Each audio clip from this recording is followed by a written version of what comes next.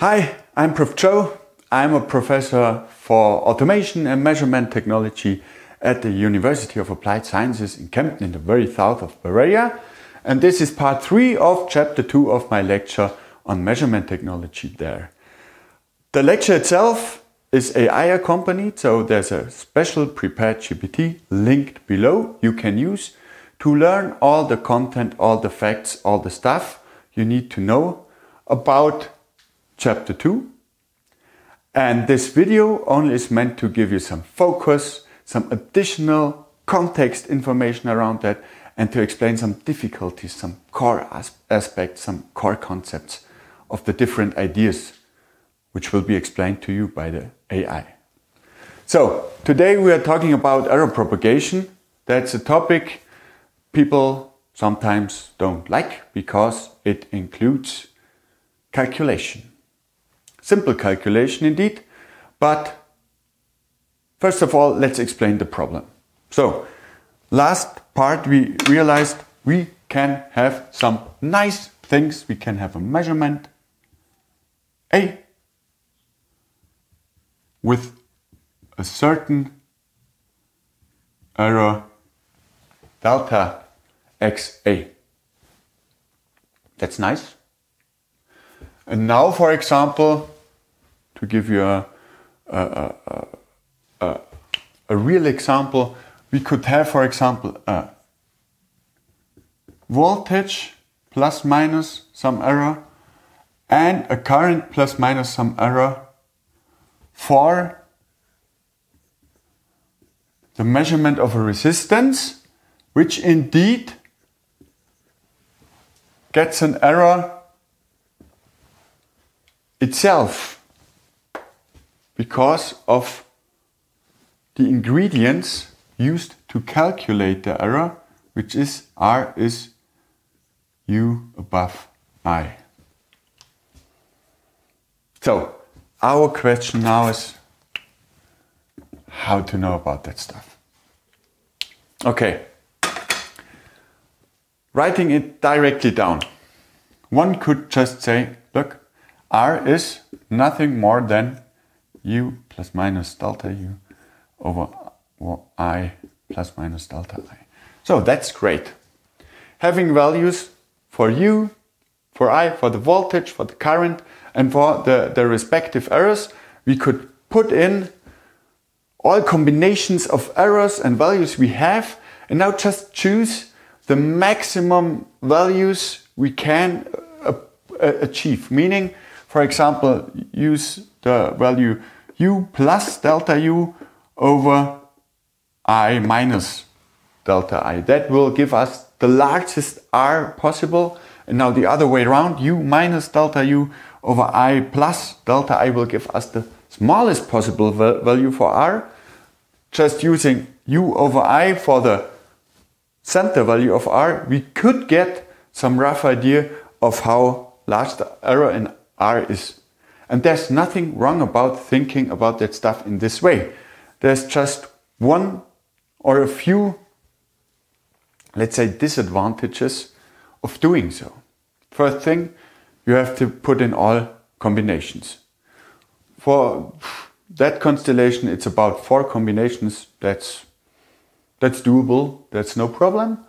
Now imagine you have an equation including kind of 4 or 5 different values with different errors, and you suddenly increase to 32 possibilities you have to check up. That gets even more complex, and so on. So the complexity might change drastically with increasing number of ingredients. Moreover, that is nothing which can be used as an equation, for example, in an Excel sheet. That is not usable. That's just not usable. Moreover, when you would have an equation kind of delta R equals whatsoever, you could get insight into what the error consists of, how it behaves in respect to different incoming values and so on. So doing that combination stuff is possible, but not the good thing. I don't want to say it's a bad thing, but it's not the good thing. It's not the sufficient thing. Especially, it's not the thing people do all around in measurement technology. So let me just wipe it away, because that's nothing we want to talk about any further. We'll just keep our starting point over here and make it somewhat more better defined for different edge cases. So yeah, let's wipe away everything. Our starting point shall be, we have a quantity y. That's, for example, our r, or the corresponding to our example, that would be the r, which is given as a function of different measurement values, xa, xb, and so on. Awesome. And now those things over here all have errors: delta xa, delta xb, delta xc, and so on. Okay, and now our question is, what about the error in y? So there's a definition, I'll just write it down. The error in y is just defined as, but I will give some explanation which makes it clear how it in principle works, or why we use that definition. So we define that error as the derivation of f to one of the measurement ingredients over here times its error, plus the derivation the next direction in respect to the next measurement ingredient, xb over here, times the error in xb, and so on.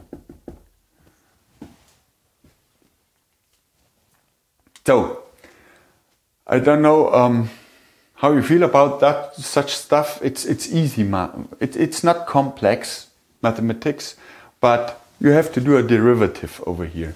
But on first glimpse, we see the advantage. We get a real equation for our error in y. And moreover, we also get it split up into different parts, into different ingredients. So as we see, the first part only is using values of xa and the error of xa. Nothing more. So we have an ingredient which is very specific to xa, the next ingredient, and so on. That makes it, even at that point, interpretable on what is going on here. Now, how do we get there? The explanation is kind of simple. Imagine there's your measurement value xa, and there's the calculated error value y at the y-axis, and perhaps they have something like a polynomial correlation to each other. Now we can get at some point where our measurement is, and go over here. And now imagine the error is given by those small little gaps over here. And now we also can have that error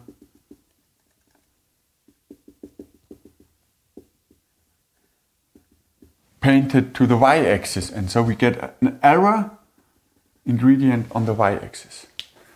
Now the idea is to get those over here. But to make it simpler, we don't use the actual curve, but we use the linearization of that curve at that place. What happens now is, due to the linearization, we may increase the error derived for y. Okay, that's great. Increasing the error is great. Most of the time we won't increase it because the error should be small, or we can expect the error to be small, so that linearization is really a good approximation for the real curve we have. So, and now that linearization is nothing more than the derivation of that function y, that function f we have over here. In that point we have our measurement. And that's the reason for the derivations over here. So, what this is, it's somehow an approximation, but an approximation which gives us larger errors than we could have. So it's a good approximation in respect to the errors, and it gives us a direct view, a direct insight into how that errors are built up. Coming back to our example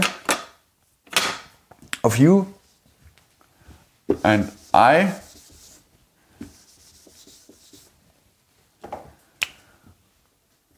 we have that equation y equals r, u and I are xa or xb or vice versa. And now we can, that error propagation, that's the formula for the error propagation. Why is it called propagation? Because the error of the measurement values over here propagate into the calculated value over here.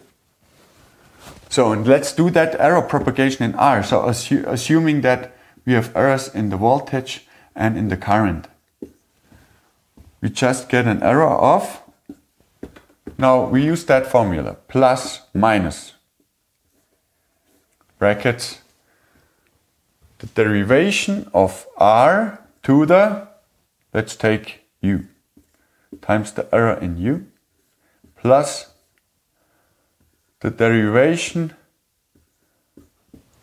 in the current, I, times the error in I.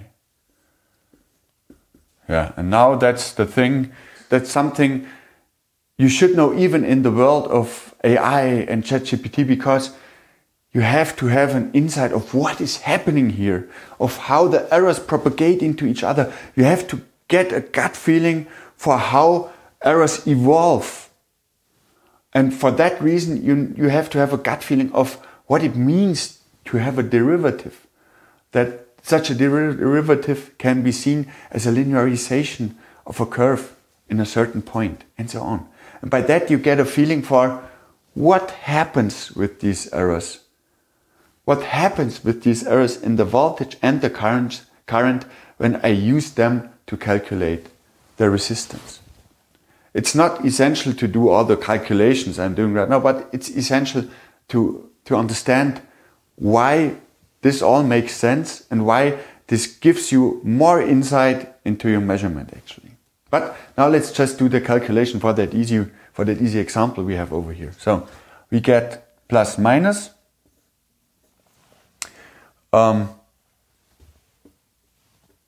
deriving that, just writing it down in simpler ways, deriving that equation by u, simple, it's just 1 over I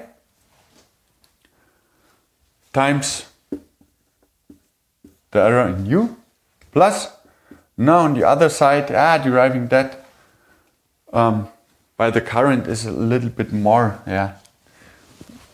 complex is the wrong word, but it's not as nice as it's to derive to u. So we get minus u over I squared times the error in I. Awesome. So we get an error which is plus minus delta u over y plus u over I squared times delta I. Now, looking at that formula, we can do a check. We see the units. It's volts over ampere. That's a resistance. Here, the current can be, the current unit can be checked out once, and we also get a resistance as a result. So that all makes sense, even with the derivations, and we get errors in the right units, and we can use them right away. Looking at that equation, for example, we get another insight. So looking at the errors, we see that for small currents, the second part would be dominant. So for small currents, the error in the current is the dominant part. Vice versa, for big currents,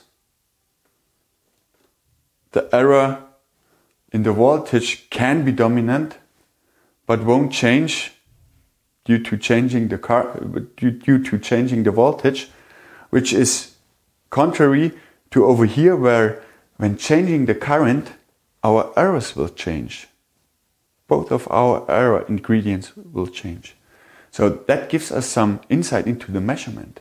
Perhaps we shouldn't use small currents. Perhaps we shouldn't change the current too much, not changing our errors.